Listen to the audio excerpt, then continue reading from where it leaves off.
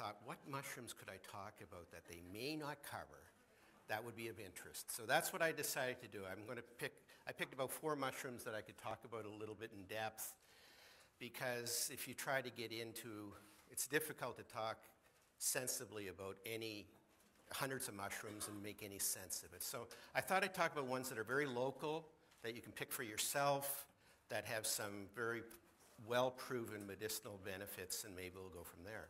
By the way, you don't often see blue mushrooms, turquoise mushrooms, and so that's very interesting. Chlorociboria, very interesting mushroom.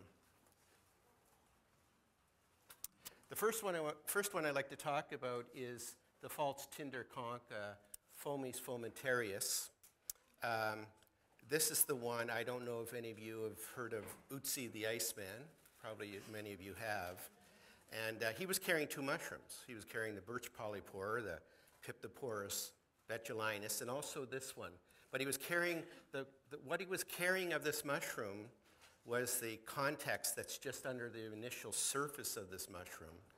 And then he had taken it and soaked it in dung water, for the nitrates and such.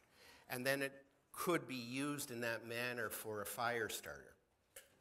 So it wasn't really used by him as a medicinal mushroom, even though it is. In fact, this particular mushroom, which is widely grown on birch trees in this part of the world, interesting, another birch fungi, that this particular one has some powerful antibacterial compounds in it that are worth of note. And early on, it has been surmised that probably early First Nations and other peoples early on with this mushroom were actually adding it to their cooking pots. And they didn't add it for the flavor, and they didn't add it because they could eat them.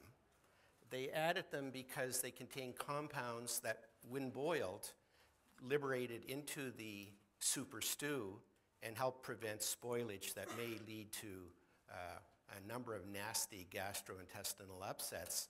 When you think about a food on a fire, it gets cold, it gets heated again, it gets cold.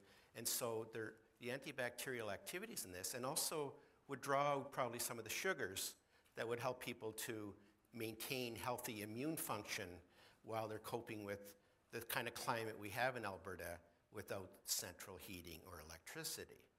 It's got to be tough to survive a winter around the campfire, believe me. So this is Fomes fomentarius, a very, very good mushroom. This is what it looks like. This is the context. This is when it's cut into cross-section, the top one. And then what is carved out is right on the top part, just under the surface. And in Romania and in Hungary and different countries, traditionally they would take this context, they would make vests. And today you can buy it if you go into a fly fisherman type of shop. They'll sell you a very small piece of this for your flies to dry them on there. And when I first published my first book, I sent one off to Dr. Solomon Wasser, who's the world expert on medicinal mushrooms out in Israel.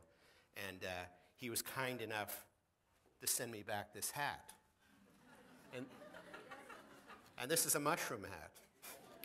And now, this is and basically it's carved from the mushroom and stretched as they carve it, and then it forms a very felt-like material. And I didn't want to bring it down because I had so much stuff to bring down already, but there it is, there's the picture. And hard to get them, but you can find them here and there if you talk to people who know. And so that particular felt, by the way, I was at the Montana Herb Gathering a couple of weeks ago, and this hat won the edible hat contest.